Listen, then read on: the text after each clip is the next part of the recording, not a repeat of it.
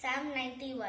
If you dwell in the shelter of the Most High and rest in the shadow of the Almighty, you can say to the Lord, my stronghold, my refuge, my God in whom I trust. He will rescue you from the fowler's net and from the deadly pestilence. He will cover you with his pinions and give you refuge under his wings. His faithfulness will be your shield. You shall not fear the terror of the night, nor the arrows that fly by day, the pestilence that stalks by night, nor the plague that destroys at noonday. 1,000 may fall at your side, 10,000 at your right hand, but nothing shall touch you. Instead, with your own eyes, you will see how the wicked are repaid.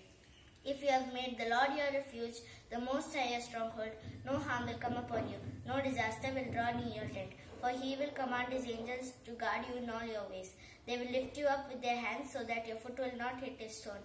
You will tread upon the lion and the viper. You will trample underfoot the lion and the snake. Because he clings to me in love, I will rescue him, says the Lord.